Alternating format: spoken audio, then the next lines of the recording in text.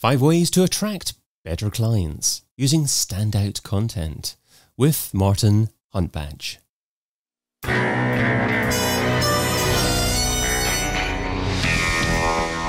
The In Search SEO podcast is brought to you by Rank Ranger, the all-in-one SEO platform that helps scale your business through data and analytics. Hey, it's David. What makes standout content in 2023? That's what we're talking about today with a man who helps companies find and retain better, higher-paying clients who don't gobble up their time like Pacman. He and his wife Lindsay are authors of the best-selling book Content Fortress, and he's also director of Jammy Digital, an award-winning content marketing agency for businesses that aren't afraid to stand out. A warm welcome to the In Search SEO podcast, Martin Huntbach. Hi, thanks so much for having me. Really excited about this. Yeah, thanks so much for coming on, Martin. You can find Martin over at jammydigital.com. So, Martin, what does standout content mean to you? It's a really interesting one, actually. Standout online is a phrase that people use quite a lot. But when it comes to their content, everybody's trying to pick the perfect brand, the best colors, the best style, the best fonts, the best taglines, and all that kind of stuff. But when it comes to producing content, everyone does the same thing. They just come up with the 10 best tips and the 5 ways to achieve this and things like that. And there is a very magical thing when it comes to content in general, when you can apply the same principles to stand out as you would with a brand or with a logo or with, your color scheme, and actually have some personality with your content. And it's a combination of things, which we'll get into in the show. But essentially, it's when someone lands on that piece of content, how easy is it to connect with you and gather that value and help you differentiate yourself compared to everyone else who produces content in your industry. So today you're sharing 5 ways to attract better clients using standout content, starting off with create content on your blog first. Absolutely. So the blog, everybody, blogging's been around for a long time. And with the blog, you have a unique opportunity for you to combine those two things, which is creating really, really helpful in-depth content that allows you to educate, inform, and stand out. But also it helps you to connect with people on a level that most people aren't. So the idea of setting up a blog for the first time in a competitive niche is like standing at the foot of Mount Everest, because there's so many people that have been there and done it before you. And how are you going to be able to achieve that? And by having personality and by creating content that, it feels like you. It feels like if somebody was to jump on a call with you, a phone call, a Zoom call, or speak to you face to face, the excitement, the little intricacies of what excites you, what energizes you, what empowers you. If you can get that onto the content on your blog, and because everybody loves to know, they want to know before working with you how informed you are, how knowledgeable you are, but they also want to know that you're someone that they want to work with. And especially in the SEO industry, a lot of the companies that you'll stumble across will just be faceless companies. They won't have a personality necessarily. They'll just have some information. Maybe they've got some SEO content on there, which is a term I actually really dislike. Content, as long as it's helpful, is fantastic. But a lot of the times in our industry, in content, in SEO and digital marketing, a lot of the times we think about we just need better rankings. And that's what blogging is used for, especially in the SEO industry. We actually find that it's incredibly powerful when it comes to attracting your ideal clients and also repelling the clients who are not the right fit for you as well. So it's something that we've really, really enjoyed doing, and that's what we do for our clients. We loved it so much for our own business, we decided to start doing it. So you have to start with the blog first, and then you can move on to the various other things first. When you have that content first energy about your business, it can lead to a lot of successful, things.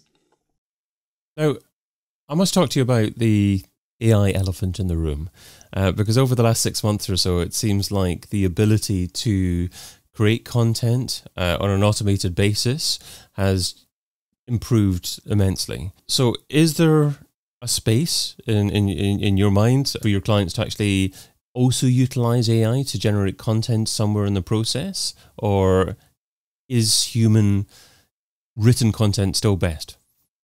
So we love AI. So it might not be the answer you expected, but we absolutely love it. And we've ran a few webinars on the impact of AI on content and how we're using it in our business. But before AI came along, there are a number of set stages within a content production machine, which is essentially what we have, for our own business and for clients. There are various stages that all had to be done manually.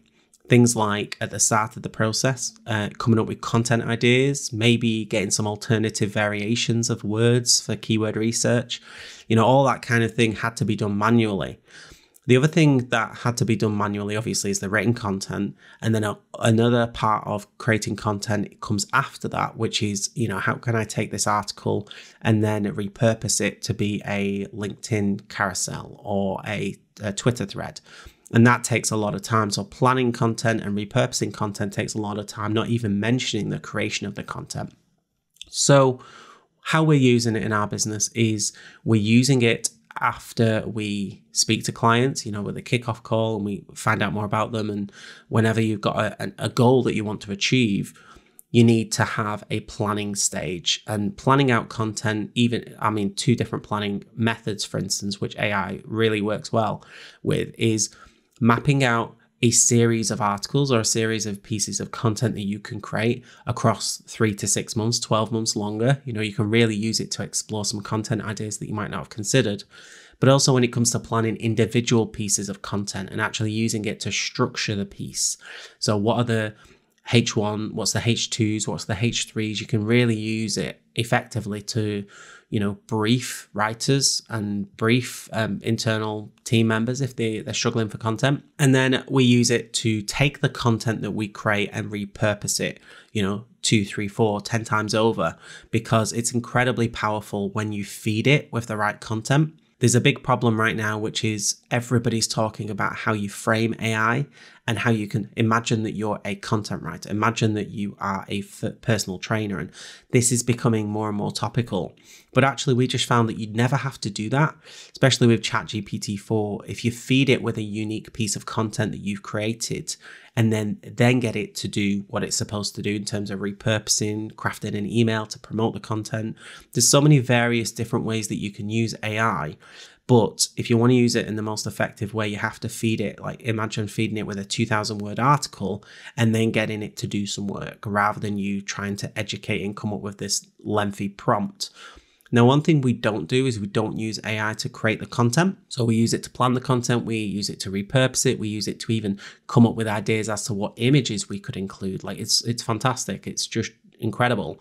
But we still believe that creating content should be your responsibility, or if you hire an agency, their responsibility, in order to create something that matches your brand, that matches the level of quality and the authority that you have as an organization, as a personal brand, as a business owner.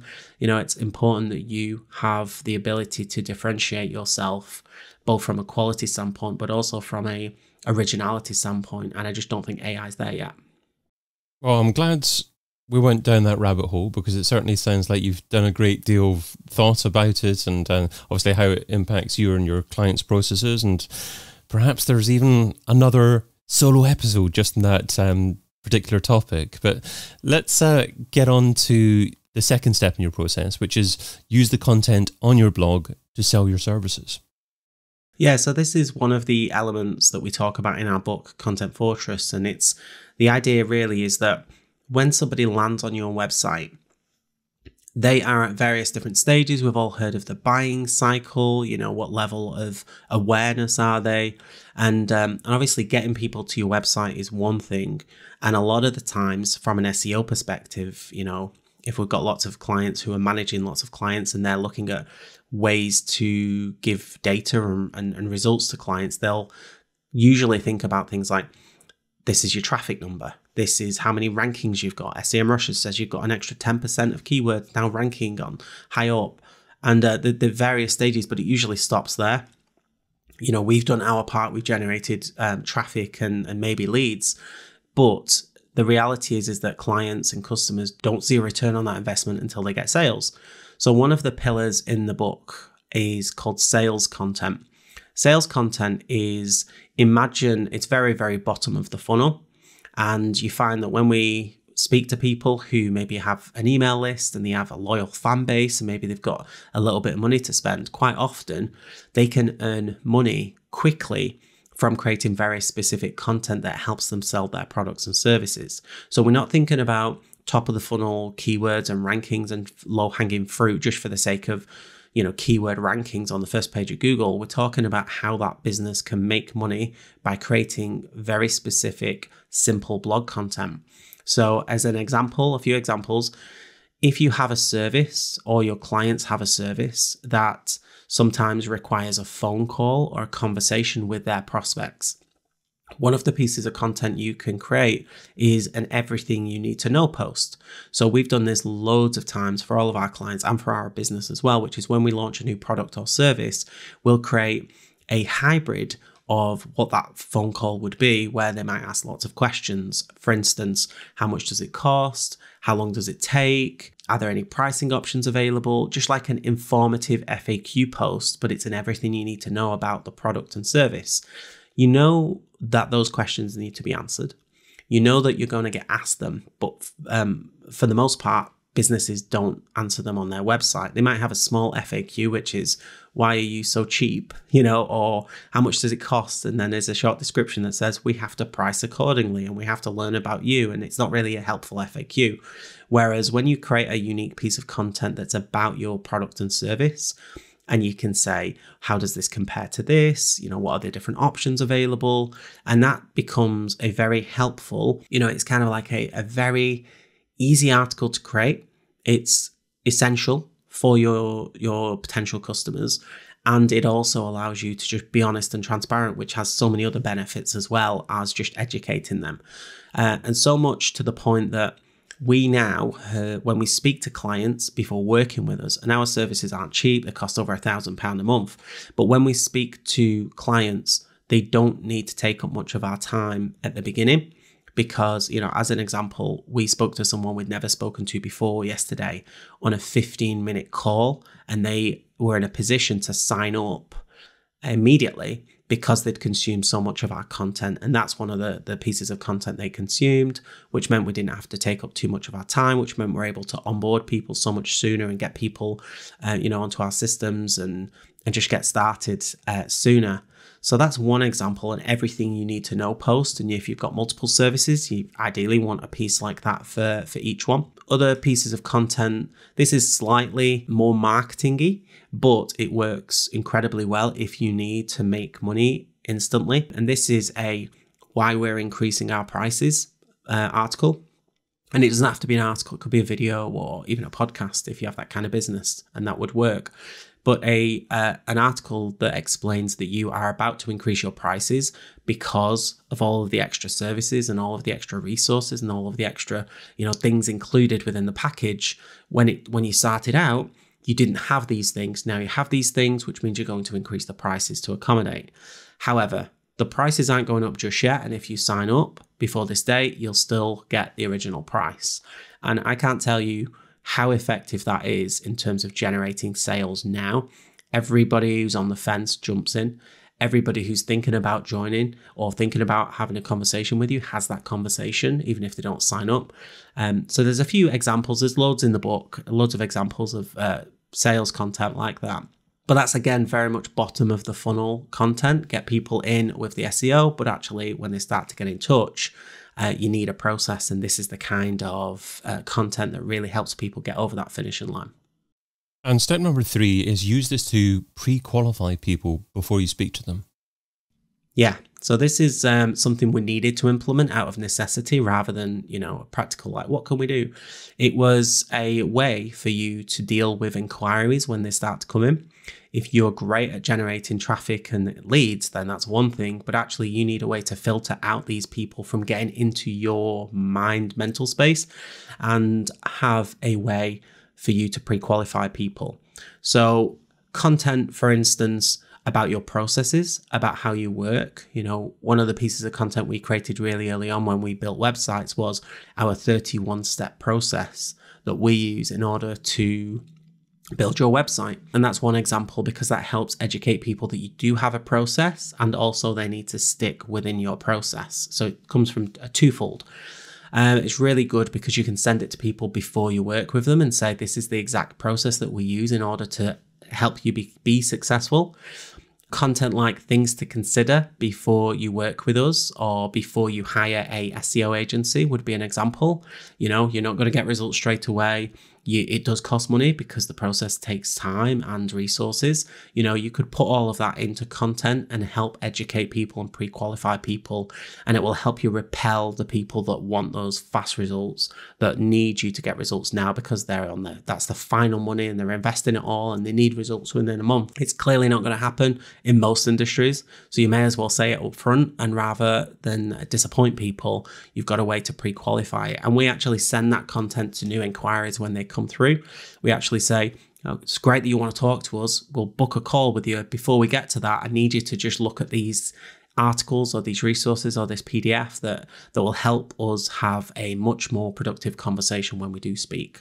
And at that point, if you've sent them information about pricing or processes and they're not the right fit, they'll probably just not book that call or cancel it if they've already booked it. Really important that you send that to people before you speak to them to save you time. Yeah, it certainly sounds like we can get an individual podcast episode out of each of these points, Martin. And I'd love to go deeper, but hopefully there's an opportunity for a part 2 down the line. But let's 100%. Move on to part 4 of this process of yours, and that's use this to help clients to the next stage. So what's the next stage? Yeah, so I mean, even when you, we spoke a little bit about it there, which is helping them to book a call, helping them at that point. The next thing really is helping them to be successful while working with you. So for instance, educating them on when they're going to get things. The worst thing in the world is buyer's remorse, especially when someone's really excited. And if you're a good salesperson or you have an effective way with people, people quite often will sign up and want to work with you. And then after a week or two, they might start to question it. And that always happens when people make a big investment. So it's important that you keep people on track. And that's why it's important that you do the process content and you actually list all of the individual steps that somebody would have to take and what you take. But communication is key. So for instance, we'll continue the web design example because I'm sure a lot of your listeners have built websites in the past. But when you have a website, there are various stages throughout the process. So after somebody works with you, you think that content journey has to end. But in reality, there's so much more work to do in terms of content. It's just getting the sale isn't the end. Helping the client be successful is the end. So what's the next step? Okay, it might be content production. You need to create some content and send it over to us so that we can actually, know what words is going on this new website. And the next step might be photographs. Or what photographs of your team. You need to send us photographs of your team. Oh, by the way, I forgot to mention this before we started working together, but now you're just telling the client that they need this and I need this and I need this. And that's why it's so important that the communication is mapped out from start to finish. And when you do that, you'll prevent buyer's remorse, but you'll also prevent what we like to call Trojan horse clients, which is they're super excited to get in touch with you. They're super excited to start working with you, but somewhere down the line, something goes wrong and they switch completely and they become the enemy, which is not something you want. They start to send you super long emails. They start to email you, contact you day and night. It becomes very difficult because we've not mapped out the process. And even if there is a mapped out process, we've not communicated it effectively so that they know what's coming next. And again, process content and guiding content. If they want a copy of the book, I can send you a link. But those are the pillars within the content fortress that would help you prevent that. I'm sure it happens a lot. It happens to us still now. So therefore, we use those stories and those experiences in order to go and create a piece of content to solve that problem. And number 5, use this content and repurpose it across all platforms. Absolutely. So not everybody will sit and read your blog before they get in touch. Some people might be connected on LinkedIn. They might have never visited your website. Now, my wife, Lindsay, is she's not here, so I can tell you she's incredible. I would tell her when she's here, but she is incredible at transforming content from a 2,000-3,000 word article into the perfect LinkedIn carousel, into the perfect email. And I think you need to do that because a lot of the times people are not actively looking for the products and services that you are offering. They're not going to be on your website at the exact time that you publish that everything you need to know post or how you can work with us post. So we need to take that content and distribute it. Using ChatGPT and as a tool will help you manage this. But essentially, every single one of our clients, when they get content created, they'll get an email, they'll get a LinkedIn post, they'll get a potential Instagram carousel that they can use, because we understand that standout content needs to stand out. And if it sits on your blog, it's not going to stand out for everyone. So if you can take that content and create various different pieces of content from it with, it's not the same piece of content. And I think that's probably a lot of people are aware of that now. It can't just be the same copy and paste content on all of the platforms. It needs to be platform specific. But when you have the core principles and you are ready to get people to your website in order to consume your content and want to work with you, you need to get them to the site first. So repurposing, it comes afterwards. It's number 5 because it comes after the content creation, because you can use that alongside AI in order to create extra content. But in reality, that's usually the first step. Some people will connect with you on LinkedIn and they'll see content and then they'll go back to your website and they kind of reverse go through the process. But without it, you're solely relying on SEO and solely relying on somebody Googling a service that you offer or a product that you sell. And then the website copy does its work. But we need to get people there, and we can't just rely on Google, unfortunately. And that wouldn't make you stand out if you were, because you'd just be one of the listings on, the first page, hopefully. You need that repurposing mentality. We call it will it stretch. So this is a term that we use when we think about creating a unique piece of content. Will it stretch? Can you create a piece of content that would be able to distribute it 10, 20 times over and still be helpful? And at that point, if it doesn't, then it might be worth going back to that piece of content. So it's important that you have that mindset when creating these content pieces. Let's finish off with the Pareto pickle. So Pareto says that you can get 80% of your results from 20% of your efforts. What's one SEO activity that you would recommend that provides incredible results for modest levels of effort?